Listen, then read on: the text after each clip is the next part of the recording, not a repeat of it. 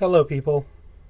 Today we have a Browning model 1971 in 380 ACP.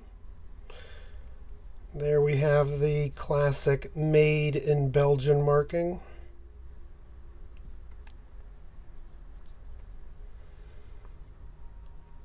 There's the caliber 380.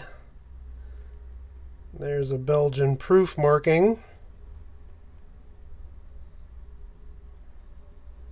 Serial number is 71N05527. That places the manufacturing of this pistol in 1971. So they only made these in 1971 to 1974. There's another proof marking. I don't believe this gun's ever been fired. It is in incredible condition.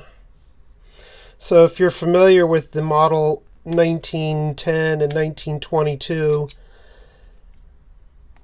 when the Firearms Act of 1968 was implemented, a lot of companies like Browning had to make changes to get their product imported into the United States.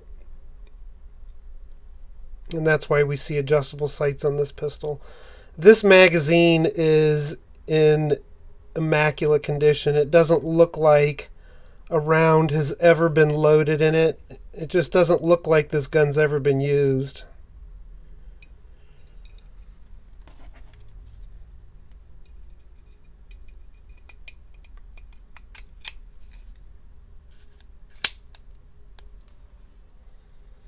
Notice the wide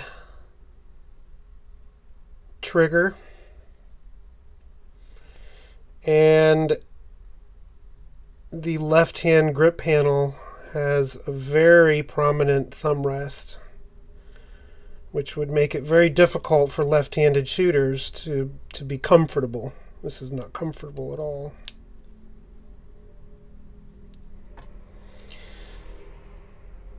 It's got a grip safety, a thumb safety, and a firing pin indicator. When that's to the rear, what it's telling the shooter is that the firing pin is charged to the rear. And the trigger pull feels really good.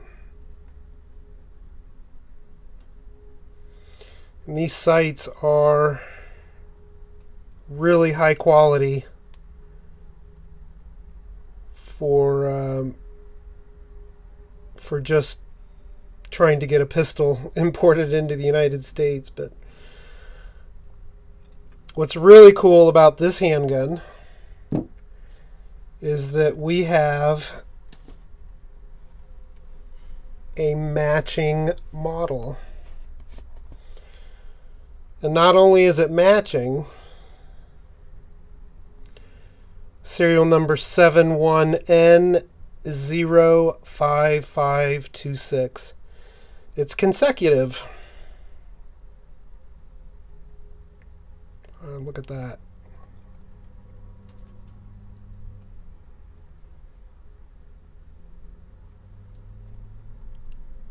Really nice set. This is a really nice pair of pistols. I noticed this here. What is this?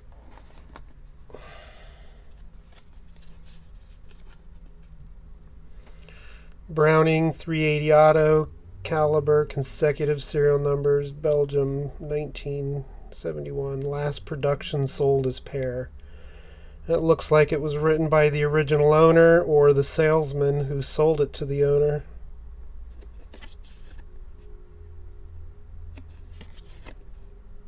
Incredible. Thanks for watching, people.